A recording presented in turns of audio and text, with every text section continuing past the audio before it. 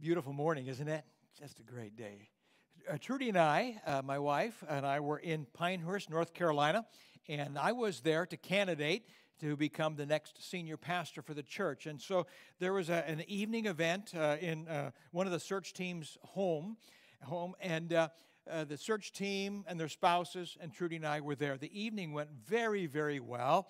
And as the evening came to a close, we were standing and chatting in the foyer saying goodbye. And there was the husband of one of the search team members who came to me, and we were in the heart of HCC basketball country. And so he came up to me and he says, he knew that I love basketball. And he said, "So, Dean, are you a Duke guy or are you a Carolina Tar Heel guy?" And I said, "Boy, Jeff," I said, "that's a hard question. I love good basketball, and these are great coaches. I really like both teams. I don't think I can decide." He says, "You have to. You have to choose." And I said, "Man, that's really tough. I'm not sure I can." He says, "You have to choose." And so I said, "Well, I guess I've probably seen Duke on national television more often, and Krzyzewski is a legend, so I guess if you're going to force me, I'll go with Duke." He looked at me and he said, "Wrong answer," and walked out. And I didn't know if he was joking or what. I did not know the guy at all. Well, we lived in Pinehurst for 3 months before I realized that indeed that was true. If you're living there, you could not be a Duke fan and a Carolina Tar Heel fan. You had to choose one or the other. Here's my question today. Can a man be a giant killer and also a writer of poetry? Is it possible to be a man's man and yet to be gentle and sensitive? Can a man be an elk hunter in the morning and then write about that experience in his journal that evening? Can a man's wardrobe include camouflage and pink polo shirts? That's what we're talking about today. Now, our society, in my estimation, has moved into a very dangerous place in regards to sexuality. Here are some of the things that are going on. There's a term that is called gender dysphoria. It's a condition where a person experiences discomfort or distress because there's a mismatch between their biological sex and their gender identity. The APA has drafted new guidelines for psychological practices with men and boys that have said that traditional masculinity is harmful. Traditional masculinity, guys, is harmful. And according to the guidelines, this traditional masculinity constrains men's behavior. It results in gender role conflict, and it negatively influences mental and physical health. Well, Mattel Toys also wanted to get into this fracas, and so in 2019, they issued a gender-neutral doll. So it's a very, very confusing time to be either male or female. And I see no hope for the future for it to settle down. And that is why it is absolutely critical that whether we are male or female, that we ground our identity in the Word of God. That is above all of society and above all of culture. And because we're doing a study in the life of King David, my focus today is going to be upon men and masculinity. And because our approach in this series has been to look at various themes in his life, we are going to be visiting and revisiting several different passages and highlighting different things from these same passages. So I begin today. Men, we must build our masculinity upon the Word of God. And I believe that David can be a good model for us as we think about this subject. So we're going to begin today with that testosterone-filled category called a giant killer. So, in 1 Samuel 17, we know the story of Goliath. David comes to the Hebrew camp early that morning, and as he is there, he hears Goliath mocking God, and he also sees him taunting these terrified Hebrew soldiers. And as David hears Goliath, the testosterone begins to flow in David's veins. Now, as we looked at this story a couple of weeks ago, we said this, that there are things that should stir our passion. There are things for which we should move off the bleachers and into the playing field. God's glory, God's reputation is one of those. Our spouses and our families is another one. But when we see injustice, when we see something that is clearly wrong, that should cause us to be stirred in our spirit. And as a result of that, we answer the challenge. Now, David has been answering the challenge even before he met Goliath. It started with the bear and the lion, and of course now it's a giant. And so here what I want to understand today, Holy Spirit-filled masculinity answers the challenge. It does not wilt or fade. It doesn't cower in fear. You see, a man's nature, as part of our testosterone, a man's nature is to respond to a challenge. However, when you have the Spirit of God living inside you as a man, what happens is that as you grow in Christ, the Spirit of God is going to shape the things over which you become passionate. So that what's going to happen is that the things that are of great concern to God will become things that are of great concern to you, and your passion will be stirred. So that the Spirit of God working with your testosterone comes together and you speak out about things that really matter. Now, the term activist is a term that is very controversial today. It sometimes denotes violence and vandalism. It's unfortunate because in a very real sense, in this story, in 1 Samuel 17, David becomes an activist. He answers the challenge, and his actions are such that he kills Goliath and cuts off his head. Now, as a result of that behavior, we're told in verse 51 that the Philistines saw what had happened. Their hero was dead, and they turned and ran. And the men of Israel and Judah surged forward with a shout, and they pursued the Philistines to the entrance of Gath. And they engaged in a great battle that day. You see, David's activism, stirred by that Holy Spirit-filled challenge, caused a great victory to be won that day. And so David literally is a giant killer. But there's another significant story in his life that's important as well. In 1 Chronicles 11, beginning with verse 10, and all the way down to chapter 12 and verse 40, we have a list of David's mighty men. And in verse 10 of chapter 11, there is this description at the very beginning before it lists them. Now, these are the chiefs of David's mighty men who gave him strong support in his kingdom, together with all Israel, to make him king according to the word of the Lord concerning Israel. And so then we begin to go down and you see the list of these men and some of their great exploits.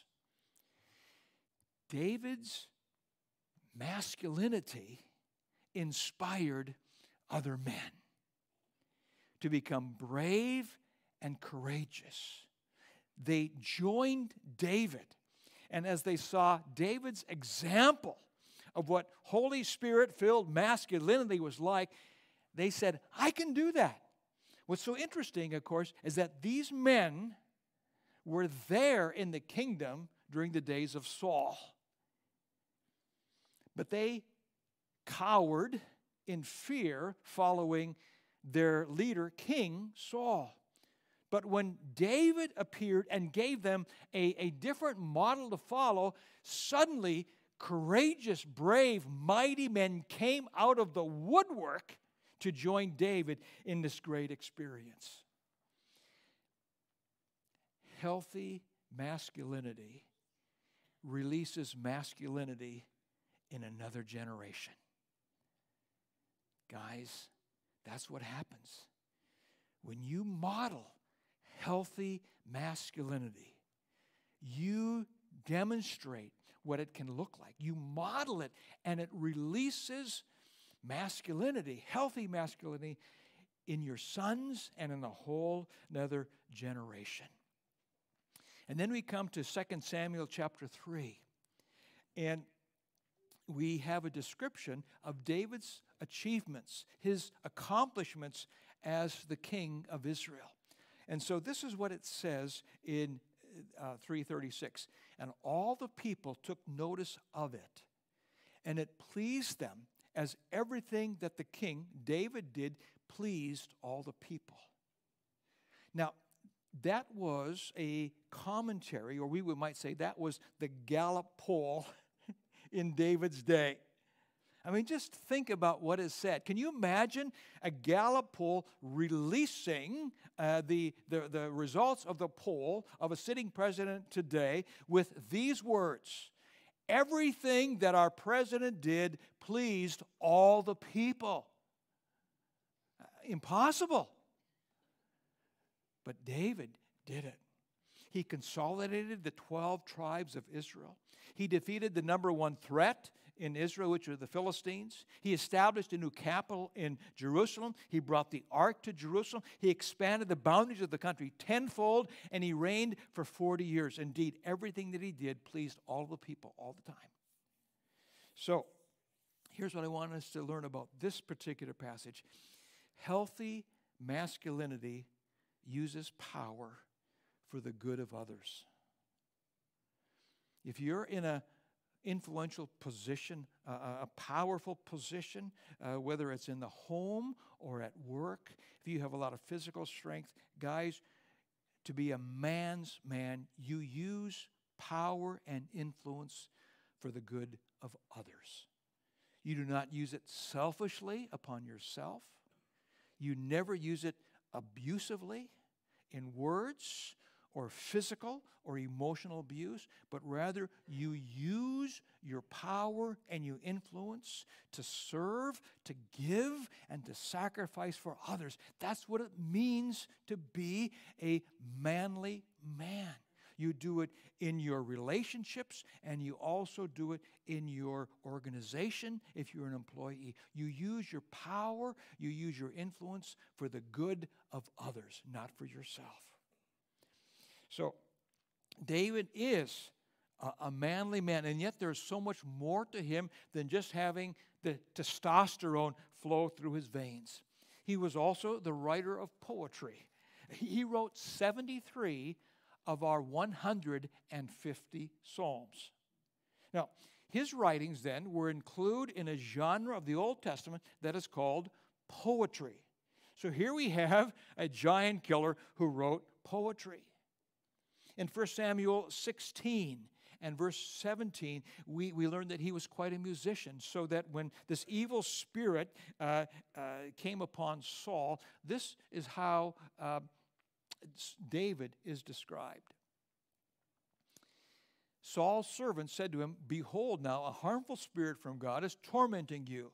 Let our Lord now command your servants who are before you to seek out a man who is skillful in playing the lyre, and when the harmful spirit from God is upon you, he will play it, and you will be well."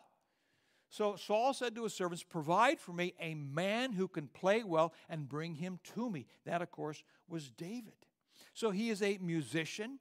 He also was a composer of hymns for the nation of Israel, and even it's speculated that he was a creator and inventor of musical instruments. So this is a man who is very, very creative.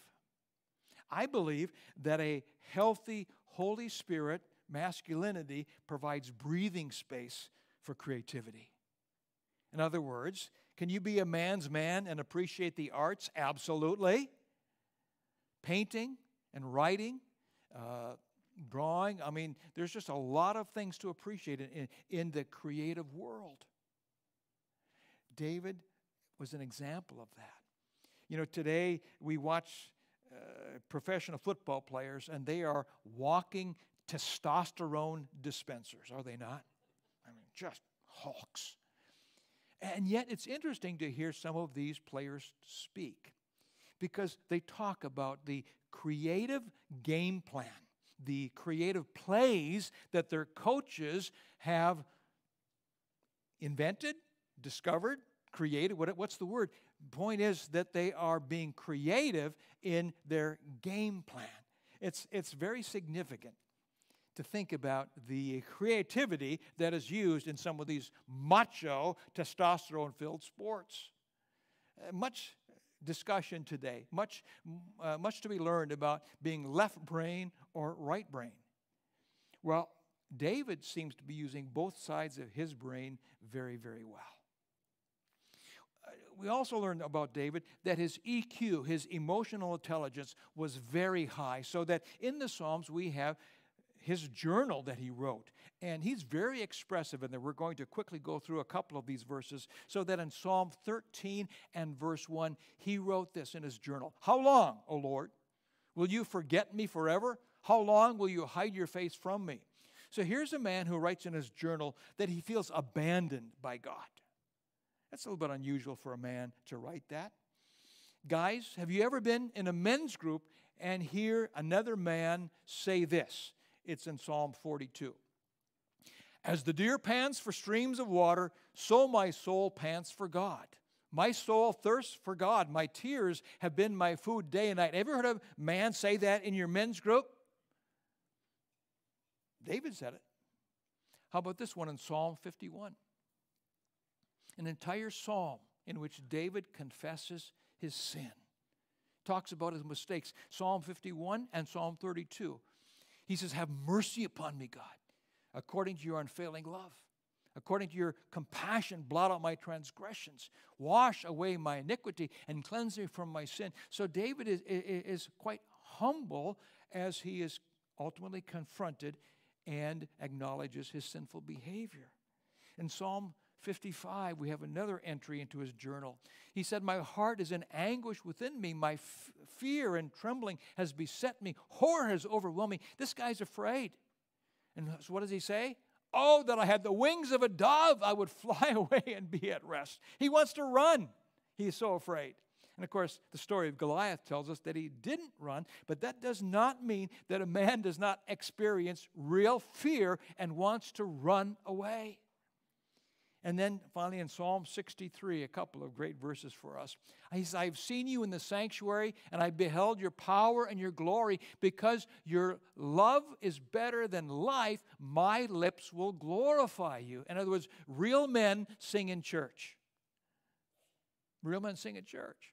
I will praise you as long as I live, and in your name I will lift up my hands. Real men raise their hands in worship. David did. So here we have giant killer who writes poetry. And finally, there is this intimate friendship that he has with Jonathan. So that after Jonathan died, David said that our love surpasses the love of women. How beautiful it was. And let's just put to rest that to be a man today means that you are living an isolated life without friends, and that you're the featured star on Alaskan Survivor television show. That's just not all that there is today to be a healthy masculine man. See, healthy masculinity truly enjoys close, intimate friendships. So, we see these two sides of David, which are so beautiful. And yet, of course, we have a couple of episodes of great failure in David's life. Sin with Bathsheba, too much testosterone flowing through his veins. And later on, the pride that causes him to number the troops, ignores godly counsel, and so his pride gets the better of him. And so we realize that David had flaws, just as we have flaws, and how much we need the grace of God.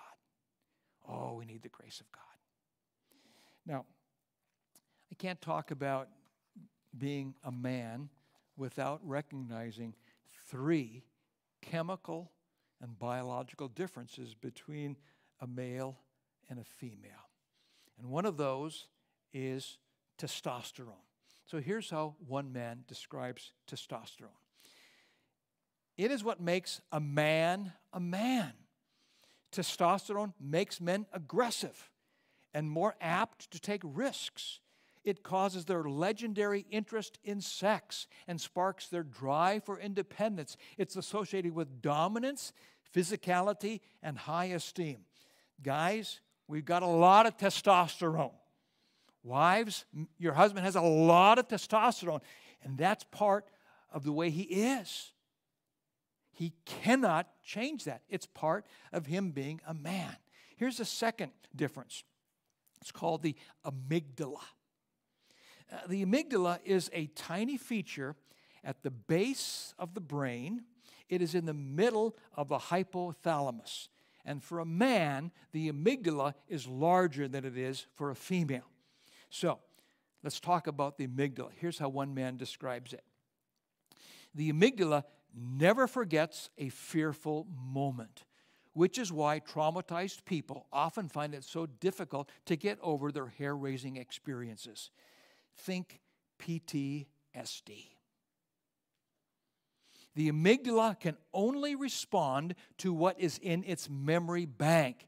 It does not think or reason. Did you get that? It does not think or reason. And it continues, it emits an irrational chemical, an electrical response that may save your life in an emergency, but it can also precipitate violence and make matters much worse. This explains a man's fight or flight impulse.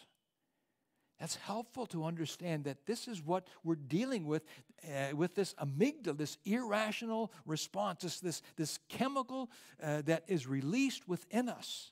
We need to understand that as men. And finally, there is what is called the corpus callosum. These are bundles of fiber that connect the right and the left sides of the brain. And they control the traffic between the brain's 2 hemispheres.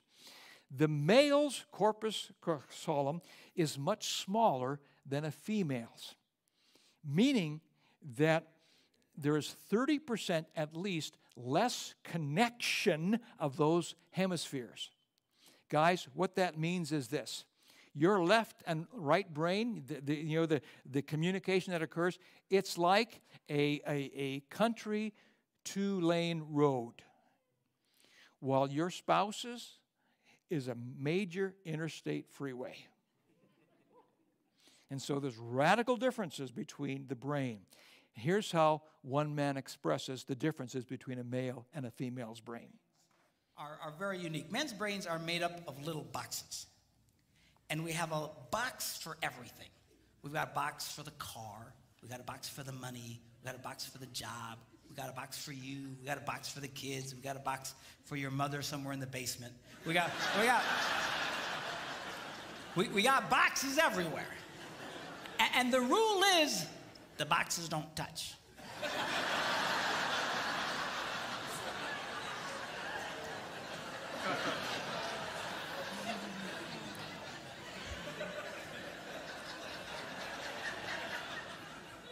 When a man discusses a particular subject, we go to that particular box, we pull that box out, we open the box, we discuss only what is in that box. All right?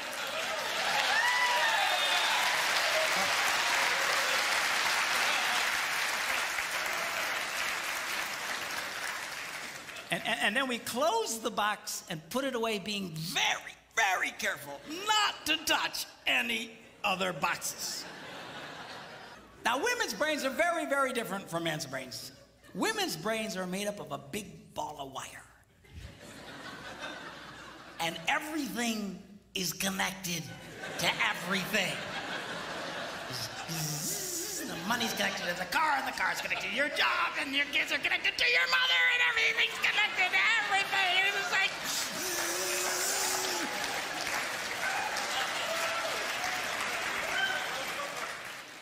And that's why we have marital conflict. It's just as simple as that. Now, there are significant biological and chemical differences between a male and a female. We need to understand that. It's part of the beauty of God's creating of us. Now, guys, speaking to myself, when we got testosterone, we got this large amygdala, and then we got this corpus callosum thing. That does not give us the freedom to be jerks. Never gives us the freedom to be jerks. What it does tell us, however, is that the Spirit of God, when it's active in your life, that the Spirit of God addresses those issues, and He brings those chemical and biological differences under the power of the Spirit of God. So, being a Holy Spirit-filled man, I think, occurs in this way. Looking just at David's life from the Psalms that he wrote. Justin earlier did this beautiful song from Psalm 139. I was not familiar with that. Really, it was a great song. Here's what David said in verses 23 and 24 of Psalm 139. Search me, O God, know my heart. Test me, know my anxious thoughts. See if there be any offensive way in me, and lead me in the way everlasting. Guys, the first thing we do is that we invite the Spirit of God to search our hearts and to reveal to us those things that are below the surface that are somehow impacting our walk with Christ and our testimony within our families.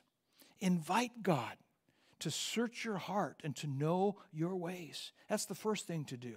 A second thing to do is in Psalm 86 and verse 11, where David again says, teach me your way, O Lord, and I will walk in your truth. Give me an undivided heart that I may fear your name. Another translation says, unite my heart to fear thee. Guys, if we're honest, we would admit that every morning in our hearts a battle rages. A battle to walk with God and to love others, or a battle to just be selfish and to be concerned about ourselves. We struggle with that. And David acknowledges that. He says, God, I want an undivided heart. Would you unite my heart and its devotion to you and the devotion to my wife and to my children? Ask that. And number 3 from Psalm 119, also penned by David, he says, how can a young man keep his way pure? By living according to your word. I have hidden your word in my heart that I might not sin against you. And he says, your word is a lamp to my feet and a light for my path. And of course, we all think of Awana, don't we? What a great, great verse that is, to lay the word of God in our hearts. That would be the third thing to do. Say, Lord, may your word live in me in such a way that by the power of the Spirit, I live in harmony with what the Scriptures teach. These 3 things come from the pen of David, worthwhile for us to consider. Dads, your sons need you to be a healthy, Spirit-filled man. You need to teach them that masculinity does not lead to macho, but it leads to manhood.